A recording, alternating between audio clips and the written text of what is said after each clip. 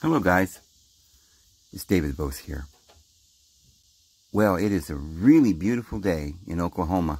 Oh buddy, it's so beautiful. I mean, I'm falling in love with Oklahoma here today, all over again. It's just kind of cloudy and cool and breezy and beautiful and a nice summer day. Hope you're having a wonderful day where you are. Friends, I have something mind-blowing to talk to you about today.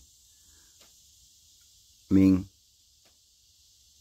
my mind is blown regularly, but the revelations that are coming right now into the world are mind-blowing and so revealing.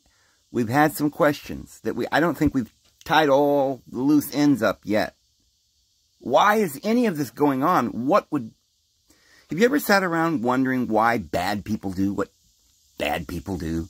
Well, how could they do that? I just don't understand how they could stand there in broad daylight and just hurt that person or just be mean or pop cops because it's their job and they're told to. They can just run around and beat people up and harass people and go to bed and sleep at night. Or doctors that are running around making millions of dollars off of procedures and drugs that are killing people. And churches that can shun their children or their family members or something. The hypocrisy, the blind faith, the wars, the lies the politicians tell. How do these people do it? And we think, well, maybe they're evil. And then we realize, wait a minute, I've done things wrong too. And the Bible says not to judge. And so it's hard to understand. But that's just the surface, thinking about this world. When you really want to sit around and do some thinking, come on over and have a glass of wine with me and some evening, and we'll sit around the campfire, and man, we'll have some thoughts batting around, in our mind, and we'll talk about some deep stuff, because sometimes I wonder, there is so many things that you could just sit around and wonder. Like, the world itself, we've been talking about, the physical world itself with all the bugs and snakes and mosquitoes and ticks, what is their purpose? And you say, well, this is the classroom. We've been doing this for thousands of years. Talk about the day of judgment. But these judgments have been coming. These plagues have been coming upon mankind ever since we were born. And I don't mean individual people. Ever since human race was born. And you say, well, it's something to do with humans. It's a spiritual process, Dave. Yes, I believe that. But we have to explain, because there's a lot to explain. See, we got to figure this out. We can't just say something. I think we need to know it from our heart. We have to understand it, because look at these animals. They're undergoing the same evil that we're going through. The coyotes are suffering. Just the ones out running around, you may have, well, I don't like coyotes running around. They're after my sheep and stuff. Okay, fine. If we're gonna, well, that's one of the questions. How do we get along when farmers just got to have sheep, right? And they got to have crops, and so, here comes a lion. He's about to eat one of my sheep, so I kill the lion. What a dog-eat-dog world. What kind of a world is this? I know, see, that maybe this is why people end up just doing what they're told. Think about it. The first person that decided, well, I'm hungry. There's nothing to eat. Hey, how about let's kill that little fluffy rabbit? And the children standing around while dad's ripping this bloody carcass, skinning it out and frying it on a campfire and saying, you eat this. I don't think there was ever a first person that ever did it. It's like, which came first, the chicken or the egg? But the thing of it is, we were born. And then this deity that decided he was our God and there is none else, who decided, we were his people, and we had to make a covenant. It was almost mandatory that we signed at the bottom line, and he was very angry, a vengeful deity. Hateful. Said his name was jealous, and said if anybody did anything wrong, lightning would come down from heaven and strike him. They had to attend to all the festivals and bring their sheep and a lamb in case they committed some sin. And somehow you can expiate your sin. So this is something that people have been doing. And this deity taught David how to, taught his hands for warfare. But here's a big part of what we did not know. We've been talking about the book of Revelation. We've been talking specifically about a few important things that were just huge revelations. One was this word, pharmakios, or pharmakia.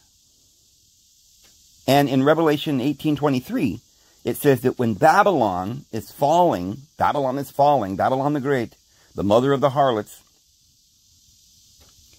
and and the wine of her fornication that she's caused all the nations to drink, and she's a whore, and she's, and the nations are having this illicit affair with this harlot.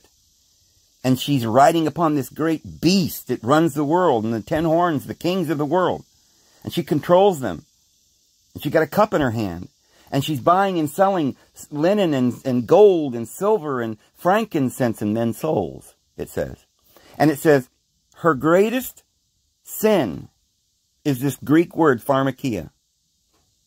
Because of her awful, terrible sin of pharmakia, the whole world has been deceived. You look up the word pharmakia, and you find out that it has to do with drugs. It's where we get the word pharmacy or pharmacist. Is the person who gives drugs to people and potions, like a witch doctor. And so it's a druggist. We find out that early healers, like therapeutai, they were healers, or the physicians. They took a vow. To this day, doctors are supposed to take this vow to do no harm, commit no abortions, to use not a knife, and no drugs, only natural herbs and rest. And nature was the only thing that was followed in prayer, fasting, and getting your mind right, and everything else following. And this was what the original physician did, following from Aristotle down. But there was another group of individuals that deviated off from the true science. And they were forbidden to even practice in many periods of time in history. But what we don't know, like the other day when we were talking about the words having little families, like a whole family of words that have to do with doing something wrong. Okay, and it has to do with being on a pathway. In all of the words, there's variations of it. So in Greek, you would say, oh, he fell down. Okay, but there's a word for that. Maybe it doesn't, maybe it's not so expressive of that, is that. Because for us, that's a sentence. He fell down. Not a word. But they would have a word that meant that. He fell down. Right in the word itself, you can tell whether there's a he or she or it's neuter or whatever. It's all right there in the word. And the word says he fell down. Okay, so if the root is pathway, either falling off the path, falling down, turning around on the path and going the wrong way, different words, but they all have to do. So if you have this view of the word, not just some mechanical meaning, then you know deeper what the word means. But so in the days of the Greek-speaking peoples, Hebrew was a lot like this too, and many of the ancient languages were very similar. They knew what they were talking about much better than we know what we're talking about. First of all, because they were speaking the language. It was not a dead language. So they knew that language. It was their culture. And if knowing the language, they knew that it was a little sentence and they understood it. They knew the root of the meaning of the word, the path. They knew it didn't mean evil, like we say, or sin. Today, sin is something very evil. See, oh man, he's a sinner. He's going to hell. But in those days, the word just meant, oh, he fell down. And they had other words that talked about you could get back up. So everybody knew what the word meant. It wasn't as harsh as ours. And we talk about the archer description. There was these words like missing the mark and needing to practice. And this is why we don't understand why it says whoever practices sin. Well, for them, it meant nobody's going to on purpose miss the mark. And that's the only thing we have to make sure we don't do. So we need to know the meanings, the roots. So now we've got this word pharmakio. We've discovered that it has something to do with medicine and drugs. And we find all throughout the book of Revelation, different places in the New Testament about these plagues that are coming. So, where did this whole concept come from? Well, we need to know the root of this pharmakia and why and the true meaning of it. Because it's really going to be the central theme as to what is going to help us, I think, finally, is another, like, little pathway into the meaning of this whole concept that we're about to go through. What is the world doing? Why are we in this mess? Going headlong. Is the Bible really true and all these things are going to happen because God said so? Or is this book, are the very people that's running the world today, did they write all these books and they're just making it happen? Is there some reason for this Hegelian law that we're under, this democratic, Republican, socialist, capitalist, black and white, male and female world where everything's dual and everybody's got to take sides and go to war? Is there some sort of weird, crazy plan? Did they really, perhaps they designed the capital in the Greek architecture of Athens because they've got a plan, that they know what these words mean, that it's important to them to get all the little particulars down, that they've been following a path to control mankind and keep us in darkness for thousands of years, and we never knew why they were doing any of this.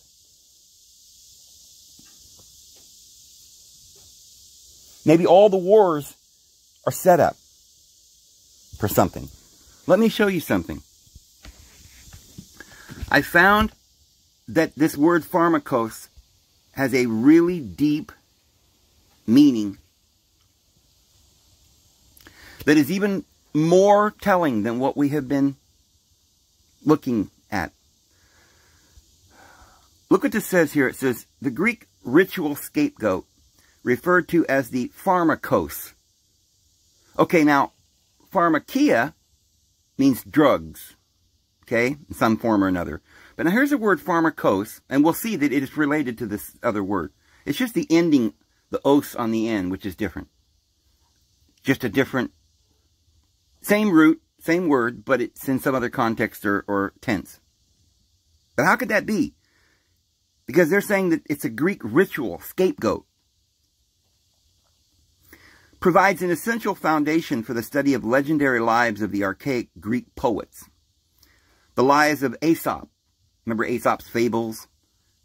Hipponax and Theaetetus are especially close to pharmakos themes and characteristics. The Greek ritual scapegoat is a complex religio-historical phenomenon, and aspects of it have been vigorously debated by scholars. Nevertheless, that the pharmakos complex existed in some form is undoubted. Ritual. The pharmakos was a human embodiment of evil. Now, hang on. Are you guys seeing this as we're starting to read about this word? This is perfect. Like, it couldn't be, it's not, it can't be some coincidence. The book of Revelation is about the Antichrist, the scapegoat, right? But you got to hear where this all came from. All we ever hear is where all this kind of came from in terms of the Old Testament. We know that in the Old Testament religion, they had a scapegoat on the Day of Atonement. They would send one away and put a little red ribbon around it, and it would carry the sins of the people away. Well, this, according to a man named Gerard, we're going to look at his concept here. There have been those who have studied this history and culture and societies, and this is that every culture, not just the Jews, not just your Bible, but every culture believes in this very same. Remember, we've been saying all the nations of the earth believed in the same gods with astrology. There's 12 gods, and they sit around the table, and it's the 12 astrological houses, and each of the god rules in different ages. It's just that the Jewish people, when they went down into Babylon, they began to only understand the bottom of the wheel, the darkness, the law, the carnal nature. And they didn't know anything about the spiritual. And that's why Jesus came and talked about his Father who's above and your Father is beneath. And your father is the devil and a liar and a murderer. And he's not love and he's hate. And Jesus said, this is not what I want to do. No eye for an eye and a tooth for a tooth, but let's love one another and forgive. And so something, but the point is that all nations knew about these particular gods. And the God of the Jewish people was worshipped in Babylon as well. Yah. And they called him Yah in Egypt. And the Israelites knew about El as well. And they worshipped El at Bethel in the north. But they also worshipped Yahweh in Jerusalem. They had two sets of priesthoods. They had the Levitical priests, and then they had the Melchizedek priesthood, which a lot of people don't realize it's the same thing as the Nazarite priests. And David was a Melchizedek priest. It says that in Psalms. He was made a Melchizedek priest after the order of Melchizedek. But we know that David went to the priesthood at Bethel to get a different ephod, and he danced and got the Holy Spirit. And that's why he was able to eat from the showbread, because he was of the greater priesthood. And this is also what happened to Christ. Though he was not a Levite, yet he was our high priest, because he came after the order of Melchizedek. So we've got the Old Testament traditions, but we don't understand how it relates to the whole ball of wax. We don't understand the whole thing, because there's, in the New Testament, a lot of Greek ideas seeping into this whole concept, as if it's now Greek. The God in the New Testament is Theos, over and over again. Sometimes they call him Uranus in the New Testament. And there's a place where the angels are sent to prison called Tartarus. And Jesus describes, it's the same as the Greek mythology. And then Jesus describes how people go, after death to the place of paradise, or some go to Hades or Tartarus. And in hell they lift up their eyes. And there's this great chasm in between. And this is the story, a Greek mythology about Tartarus and the boat Chiron that took your soul. So, but there's this great chasm, and you either go to paradise, the Elysian Islands, or you go unto Tartarus. So all of this is, now we know. Those of my subscribers have been watching me for a while. We've studied this out, and we know. We've studied this. It's all the same. There's no difference. All the religions have the same teachings. And they all taught about the coming Christ and the Antichrist. And this is the great mystery. And the Apostle Paul says, I speak of Christ in his church, when he's talking about marriage. Everything that we were given rituals and ceremony, all this was types and shadows of some greater reality. And so it's important that we understand, because in the Greek New Testament, which was written in Greek, we need to understand these Greek words, so that we understand what the Greek writers, the apostles, were trying to tell us. And here they're talking about something that's very similar to the Jewish concept of a scapegoat, but they're talking in Greek, and they're using the word pharmakos. So it says, the name is probably, but problematically connected with pharmakon, medicine, drug, poison. Now you see what it's saying? The name pharmakos, which is the embodiment of evil, that they used in a ritual, some scapegoat. But they're saying now that it's also related problematically. They don't quite understand why, but the word is related to pharmakon. Pharmakos, pharmakon. It's the same word, just with the N or the S different. And all that means, it's like Apollos, Apollyon, Apollo. It's the same word, friends. But remember, there's groups of words. Fall down, fall off the path, turn around, get, stumble off the path and go the wrong way. And stubbornly, that's another word that, apostate, right, is what we translate it. When you purposely just get up and leave and don't want to come back. Now you can understand when you know what the meaning of the basic image of the root. So here, we've got to understand what this word pharmakon means, because it's not just a word in a book of Revelation, but it really is the whole basis and premise for society, according to Girard and other scholars. But look at what they're saying about this. So, the name is problematically connected with pharmakon, medicine, drug, poison. Both poison and drug were originally magical. Well, again, this is his words, but I see what he's trying to say here. magical, meaning that this was religious experience. This was a spiritual thing that they believed something magical or godly or spiritual would happen. People who believed in these drugs were involved in spiritualism in a sense, and they had their god. And these rituals weren't just because they were playing. This was, you know, remember, there were many people who had many different methods and gods and so forth, the ways that people worshipped around the world. And so the Greeks believed this was magic in a sense, or special and spiritual. And so this was the magic man, the Pharmakon. You got the magic drug. Well, this is the magic man. And then it says wizard, wise man. First, though the borderline between magic and religion is not easy to define, the early Pharmakos might have been magic man, or he might have been sacred man. Then, presumably, he or she was healer, poisoner. So the man himself is the drug?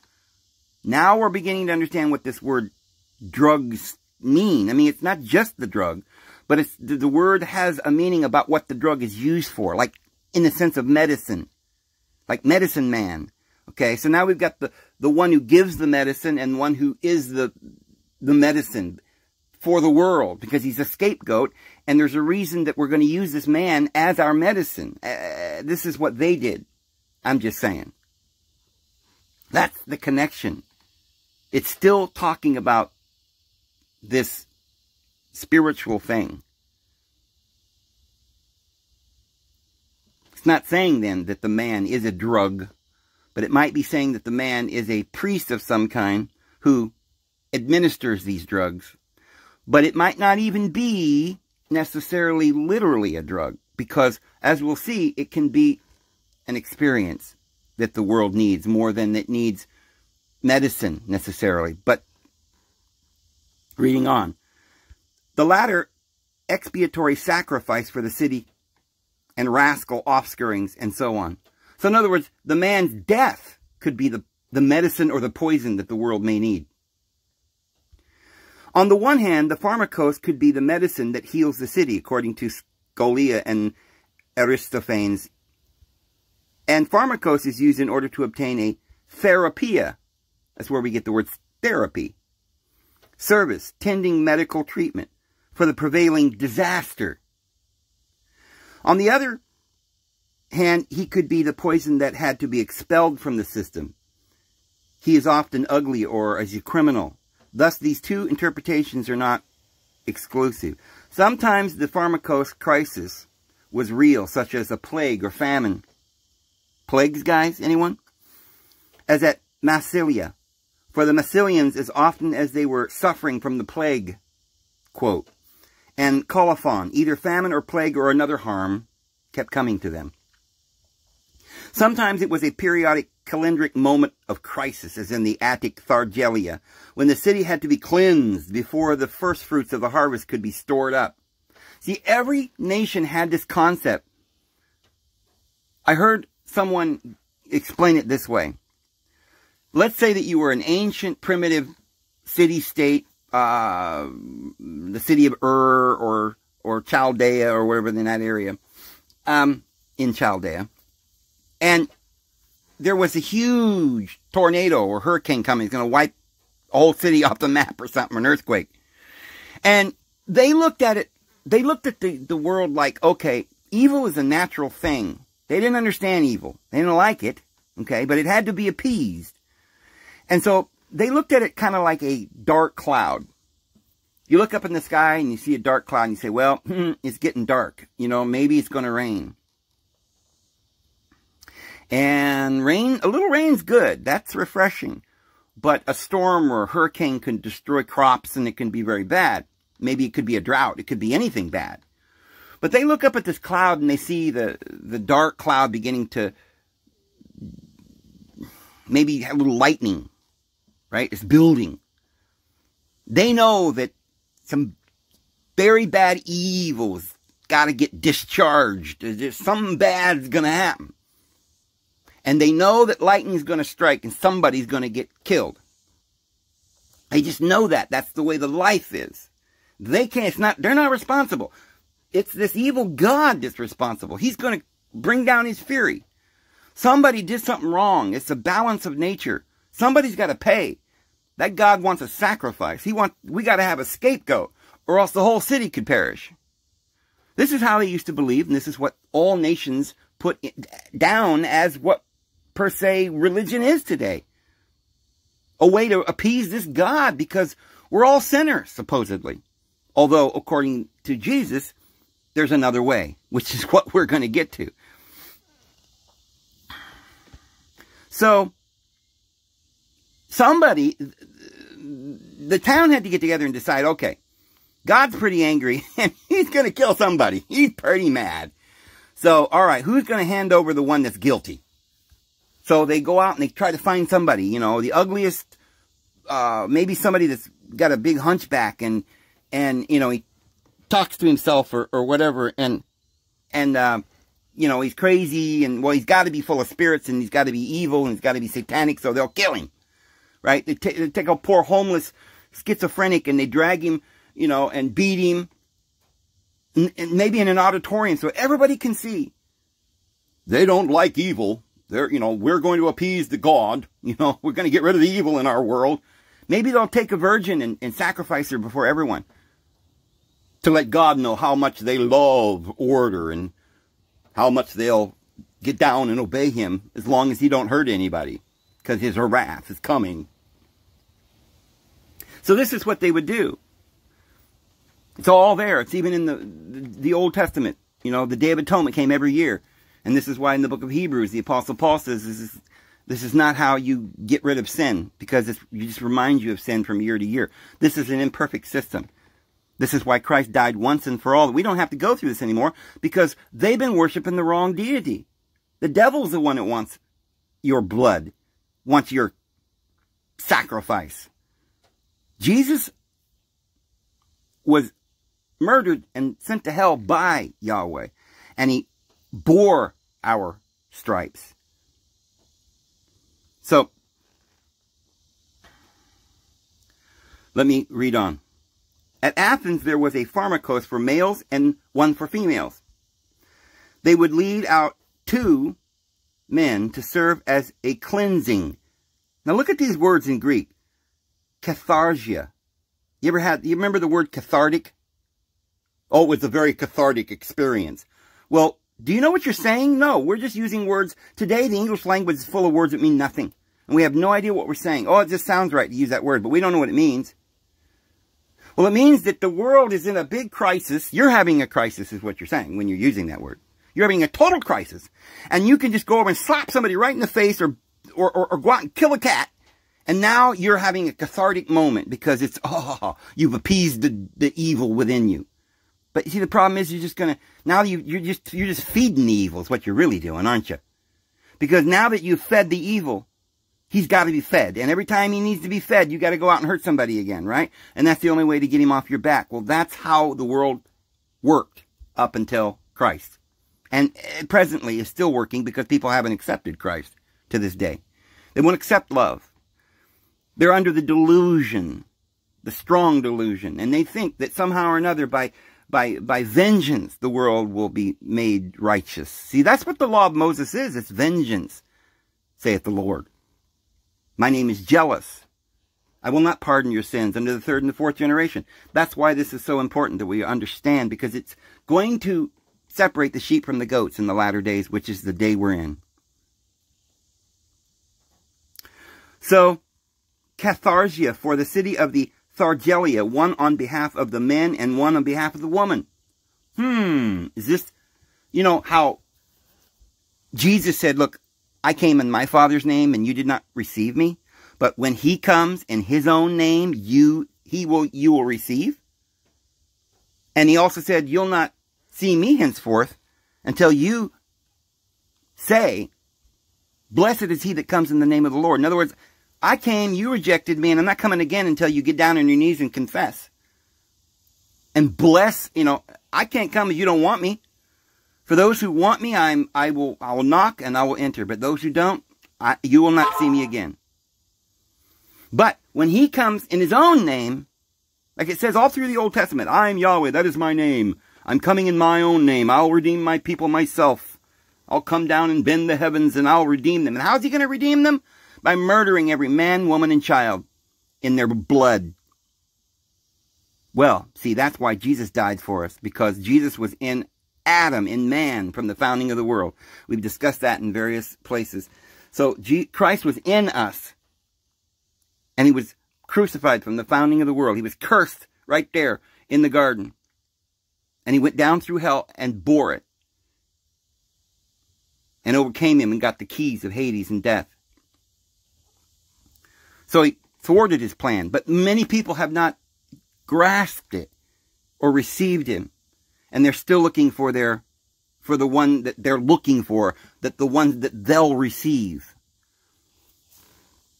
And so, if there's going to be this man and this woman that they carried out, that's their side of the bargain. That's what they want to do. We're not talking about what Jesus is telling us he's going to do. No, Jesus says he's coming back in our hearts.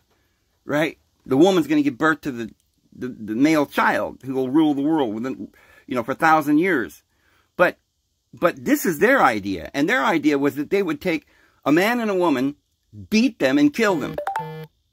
Is that a little bit like Revelation chapter 11 that says that the two witnesses will preach for 1,260 days, and at the end of that time they shall kill them, and they shall send gifts to one another and make merry, and said these two prophets tormented those who dwell upon the earth? The whole world will rejoice when the two witnesses are killed.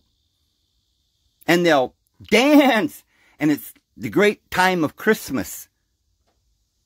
Or should we say, I think they celebrated this in around June or May. Let's read what they used to do. And because this is what the book of Revelation is talking about, this PHARMAKON. So, on behalf of the men and one on behalf of the woman, sometimes he was chosen by public vote in case of the pharmakos as a criminal. This public council would take the form of a trial, which must lie behind his selection. Well, interestingly, how in the New Testament it says that there's the false prophet and there's the two witnesses. The false prophet brings fire down from heaven and tells everybody to worship the Antichrist. Right? We've already said that man of sin is in us, just like the Christ is in us. We talked about that the other day. We'll explain that a little bit more here in a second.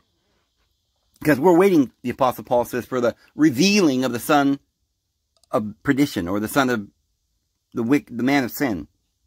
It has to be revealed, but it can't be revealed until the apostasy comes first. Something has to happen. The love of the greater number has to cool off so that there's more wicked people in the world. Otherwise, if there's more good people, then this man of sin, may not even be one particular man. We're talking about the greater Antichrist, right? Like the great Babylon the Great, not the little city, but the greater Babylon. Well, here we're talking about the great Antichrist, which is in you, right? The flesh, and the lust of the flesh.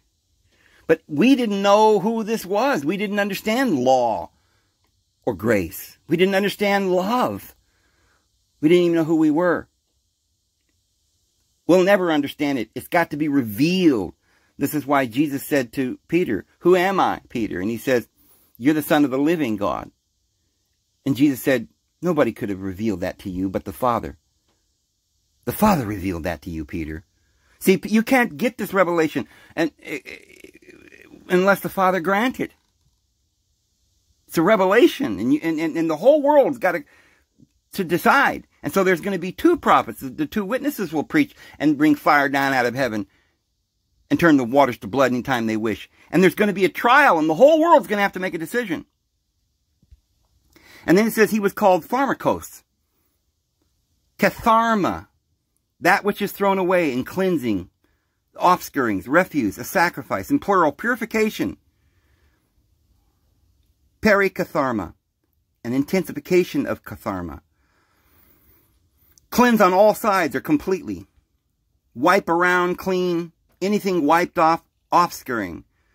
At Chernobyl, an expelled slave was called bulimos, ravenous hunger. The whole expulsion process was called catharsis. See, the whole city went through this catharsis. They knew that the lightning was going to strike. The devil was coming. Their crops were going to get ruined. Somebody was going to die. So they all voted. Oh, let's take those two. We hate them. They're evil. They don't respect Yahweh. They won't take the mark of the beast. They're still standing in their faith. Right? If we don't get rid of these idiots, you know, there's this guy named Jesus who says he's Christ, right? If we don't kill him, then all the people might perish. We've got to appease this angry God. So let's take the two witnesses and throw them out in the street and kill them. And then we'll make merry and send gifts to one another in, like Christmas time in spring, right? So the whole expulsion process was called catharsis. For example, Callimachus tells us that the Abdera, a purchased man, became the purification catharison for the city. Pharmakoi were sometimes fed by the state, often for a considerable length of time. Sometimes as at colophon, and they were fed immediately before expulsion. Brimmer notes that being kept by the state was usually reserved only for very important people.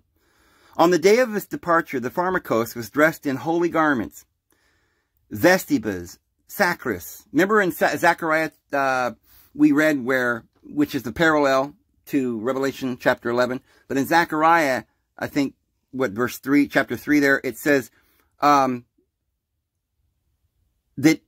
one of the two witnesses was standing there, and the angel looks down and says, "Where's his holy garments? Put beautiful garments upon him and a turban. Give him clean garments." See, they always give the scapegoats, these two witnesses, they give them clean garments. Holy garments, vestibus, and adorned with sprigs. At Athens, the two pharmakoi were black and white figs. The holy garments show the positive, sacral side of the scapegoat, which is also suggested by another name for pharmakoi, sabakoi, fellow possessed. Remember, even in the Old Testament, there was the two goats. There was the goat for the people and the scapegoat.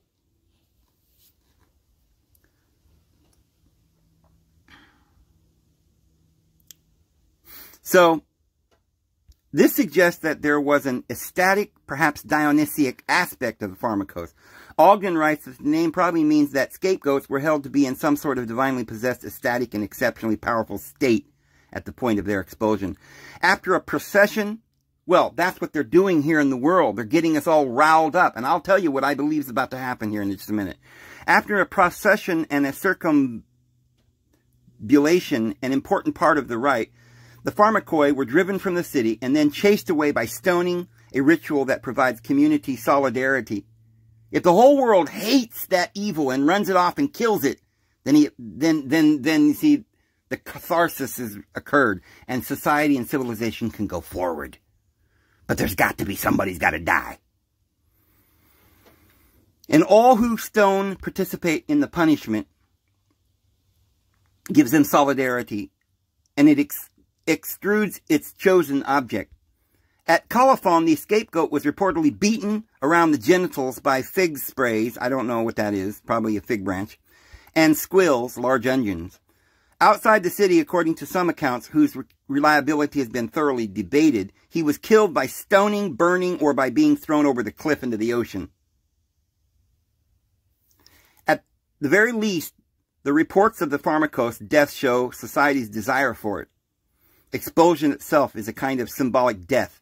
There is some evidence, at least, that the death of the pharmakos was seen ideologically as a sacrifice, as a number of sources refer to the victim as being killed or sacrificed, as it says also in the book of Revelation, guys. A scholist writes, victima immolator, the victim is sacrificed. Murray rightly observes that these are late scolio and that the earliest sources do not speak of killing or sacrificing. Even if this is accepted, it's indisputable that there was a mimema of a death in the Pharmakon pattern. Okay, going on down here. It says the Pharmakos custom actually took place, though details of it has been practiced are not always certain. But these rituals occurrences were always rightly bound up with stories serving as atia for the Athenian tradition. Androgeus is a figure who has not been given the attention he deserves, as Pharmakos theorists have tended to focus on the ritual itself. It is significant that he was an athlete who had been victorious in the Panthenic Games, defeating all the contestants in the games. He is thus a type of youthful vigor and agonistic victory, rather than the deformed refuse one might expect as background for a Pharmakos myth. In one variant of his death legend, he was killed by the men he had defeated. He was waylaid and murdered by the jealous competitors. Androgeus subsequently received hero cult and Keramikos and Salarium. This data show an identification of the athlete heroes of Fonteno's important article on hero cult. The athlete as hero, with Androgeus, and presumably to the Pharmakos. When Androgeus was murdered, he was on his way to Thebes to take part in the Laius funeral games. See, what we don't understand is they've been using these methods, even after we stopped religion, right? And there was a separation of church and state. We all decided that we weren't going to force people, right? We had matured. We got a constitution. We had liberty and justice for all. And so the devil had to screw our minds around a little deeper to get us to realize, or to get us to not realize, that liberty means both political liberty and religious, not just religious. That we should be allowed to do whatever we want. And that's what the Constitution says. You shall make no law concerning my liberty. In other words, I have freedom from God. Right? Inalienable. You can't take it away from me. You can't make a law. There are no law. I have freedom. And I go by the natural laws of gravity and so forth.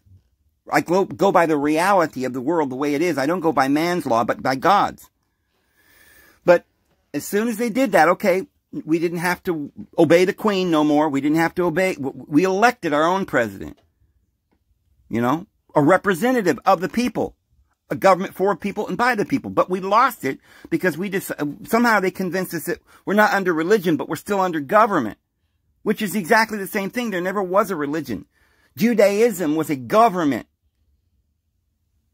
Okay? And inside the government is the court of the temple, which is religious. But it's not the word religion. Yeah, it may have been ritualistic. It may have been superstitious. It may have had all these beliefs. And they enforced it by civil law, punishable by death. Even just to not say your honor. Or to blaspheme their God or anything, and you could be put to death. And that's the law of the government. And it's getting to the point where that's what we're under now. The government tells us everything we can do. And everything we cannot do. And so down through the ages, they've had control. So we still have the court. It's just we don't understand it, but the courthouse is still called the court, which is the court of the temple. And you go in, they're still wearing robes, and they got a Bible on them. You got to put your hand on it and go by their authority and swear to their God. We're still under it. The guy comes out from behind the curtain, you know, and he's up on a stage, right? That means he's elevated, and he's above you, and you got to get down and grovel. And the words are still all there. He's a magistrate. He's your majesty. Okay? So, they then control everything. And they know that the people get angry and bad things can happen. So they want to expiate in the people's minds. They want the people to not be angry because they don't want you to know that you are running the show. See, as long as they can keep you into fear, go back to Yahweh's mountain. The people were in fear and they trembled in fear. And Moses said, "Oh Lord, don't kill them all. Please, what about your reputation? You just brought them up out of Egypt. 1 million people, 3 million people. And now you're going to just in your wrath, murder them all out here in the desert? What about your reputation? The world will think you're crazy. We're scared, please. Don't kill everybody. And he entreated like a lawyer, like an attorney for the people. Moses pleaded for the people. And this is what Jesus does. He pleads before this evil, rotten deity and says, no, no, no, I'll take their sins. This is where we get the pleading on the mercy of the court. Okay, you're pleading for mercy against the law. We're not talking about justice. There's a law, and it had a punishment. And there was no escape. And this is the only escape, is that the law is fulfilled. And Jesus fulfilled the law for us. We signed at the bottom line. We took upon ourselves the curse. So the governments all around the world, in every nation, have all worked on the same principle. And even in times, modern times, we're under this Constitution. Now it's all turned over to the government, which is all still religious. We're still using all the same words. We got our Bibles. We go to the pews. The preacher's up on the platform, just like the judge. And he shuns you from the congregation. Well, now that's all kind of overturned into the government. They take you to prison. But they're still, remember, working on the basis that there has to be a sacrifice. Rome did it. Israelites did it. Babylon did it. Everybody's always done it, and we're doing it now. So what they do is they got to get everybody in the world to believe that the problem is gone. Expiate the sin. So because there's such a big world and people are changed, we're different now. You know, we don't have supposedly superstitions, right? But we do. Because we believe in their doctors like as if they are gods. And we're completely deceived, and they can do whatever they want. So what they do is they spend years building up our minds into some frenzy until it gets to the point of lightning's got to strike. We're so upset that we've got to be appeased. The anger of the people, or the crying, or the injustice that's just going on. And for other people to be able to go on, they need the injustice to be meted and cured, or that's what they believe. Although Jesus told us we just need to forgive each other and love each other. But they believe that somebody's got to die. There needs to be a sacrifice. You got to kill somebody. So they would have the Colosseum, and they would bring out the Christians, and the lions would eat them. Jesus was the scapegoat, guys. And then the Christians followed. And they're going to do it again. They'll use Muslims. They'll use whatever, kamikaze pilots in Japan. Poor people that are just walking down the street in Tiananmen Square. They don't care. It doesn't matter whether it's Mao, Stalin, or Hitler. They're all working under the same principles. And so what they got to do, and so this is why every year we have football games, right? We think, oh, and it's got to be, you know, trust me, these football games are rigged. That's why you got this one guy he's going to retire any day, right? But his last 3 or 4 years before he retires, he wins every Super Bowl. They have their ways. But what they do is they orchestrate these games so that it's like cathartic feelings, and we think, victory. Now we can go forth for the rest of the week because our team won. We killed them, right? We got them. Them darn people. We get our mind on some stupid thing like football instead of the true things going on in the world. Well, that wasn't going to be enough. We got to have a reset now. The whole world is about, it's like, people just can't go on because we now have history books. We know what they've been doing to us. We know they've been lying to us, and they know that they're being exposed. So they brought out people, the biggest goons they could find, scapegoats. Pelosi, Biden, he's a scapegoat. They shoved him into office on purpose. We didn't vote him in, and you know that.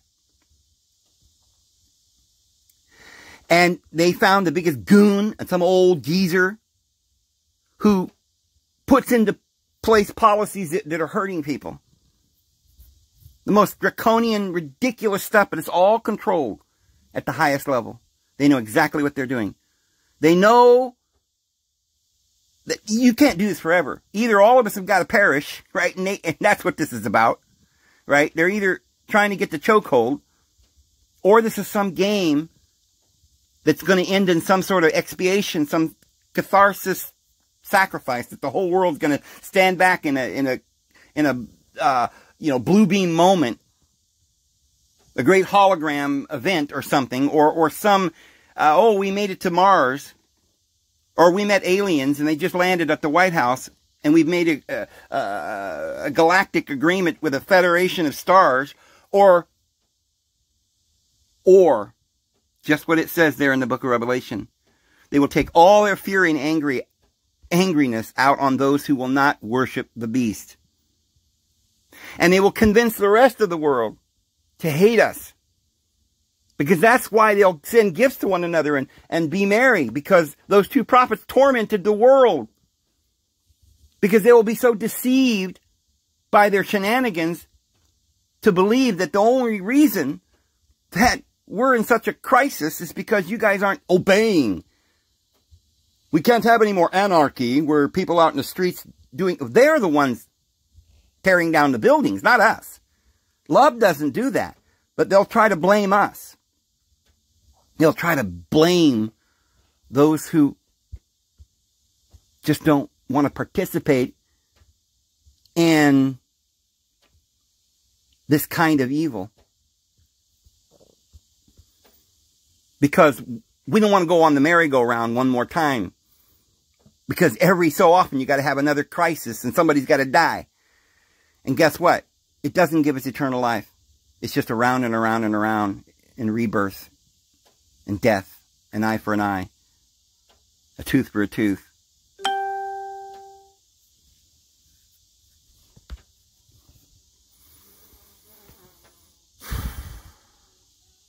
I'm telling you, I noticed this some time ago. I've been thinking about this and I thought, man, I can't deny what I'm seeing here. This Biden's too stupid. There's no way. Even the bad side, the devil himself, wouldn't be so stupid as to put somebody in there that nobody respected. Had no respect from anybody. Wasn't voted in by anybody. Couldn't pull a crowd on, when he was campaigning more than 50 people inside of a classroom at a local school. Let alone a whole stadium like Trump was. I'm telling you, friends, they have a plan. They're frustrating us all around the world. We're all of us standing around waiting to see what's about to happen, and they know it. They know that we're surprised. They know we're shocked. They know we're scared. And they know we just want peace. They know we haven't got it in us, most of us, to fight them. And though many people today have learned through the generations about love, about Christ, about forgiveness, and there's a lot of people that is in there, and they can't take it out, and they won't be able to win. Those who are sealed in the forehead, he can't have them. But there are those who don't have lamps. They don't have light in their lamps. They haven't been paying attention. And as it was in the days of Noah, men were eating and drinking and giving in marriage until the flood swept them all away.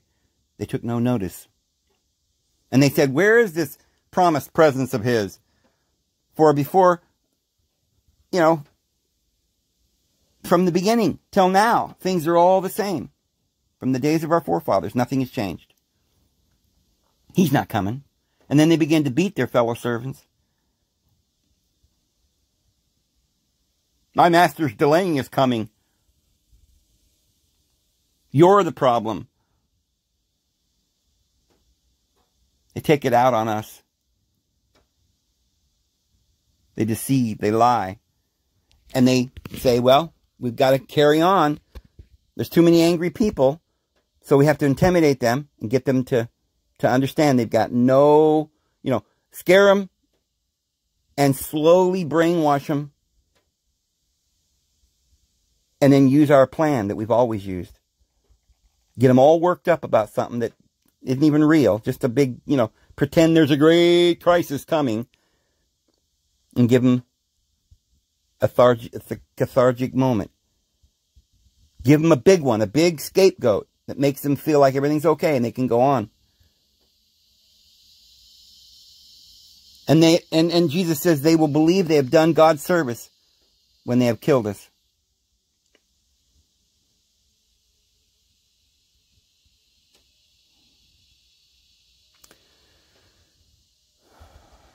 And so, this is a plan, friends. That's what it is. This is a plan by this government, by Yahweh. He's the ruler of this world. And he wants to get some of you to be so deceived that you won't believe in Jesus and go with us who believe in Jesus in our kingdom of love. Because you don't believe in love and forgiveness because you thought you believed in it, but then you got all excited with the crowd and the big orgy. In the book of Revelation, it uses the word orgy, and it's translated wrath. Did you know that every word we have in English is probably completely from Greek or some other ancient Hebrew or Phoenician or something, or, Latin, and these words all go back to the Greek. So we use the word orgy today as some sort of thing where I guess sounds good to most people. Like, oh, orgy, great, It just means we're going to go and have love, right? Yeah, it's love. No, orgy is wrath. Orgy is something that they would do on this holy day to purge the city. You know the movie that came out, Purge? That's what they're planning, friends. Purge. That's the only way they can keep going.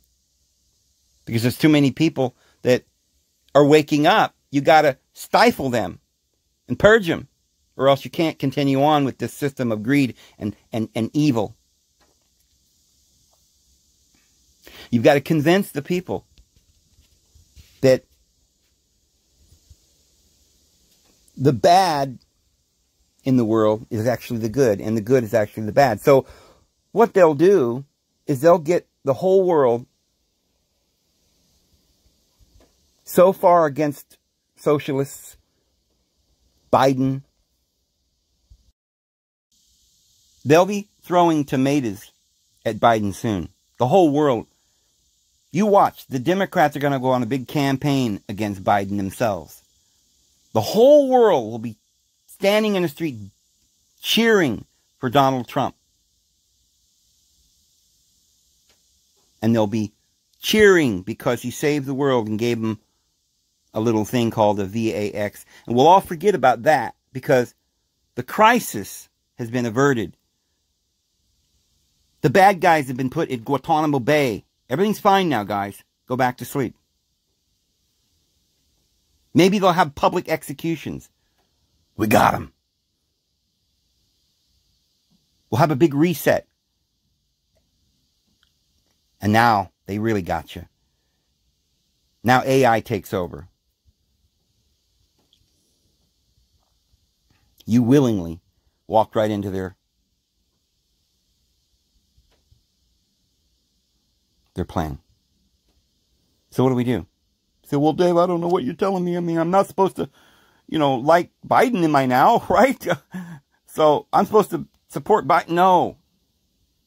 I'm only telling you. They know you don't like Biden. They know you don't like this, what's going on in the world. They know you're scared. And you ought to be. You shouldn't like it. But when they give you their solution, don't fall for it. That's all I'm saying, guys. I'm David Vos. I'm going to go ahead and go and leave it here. I'll see you tomorrow. Have a great one.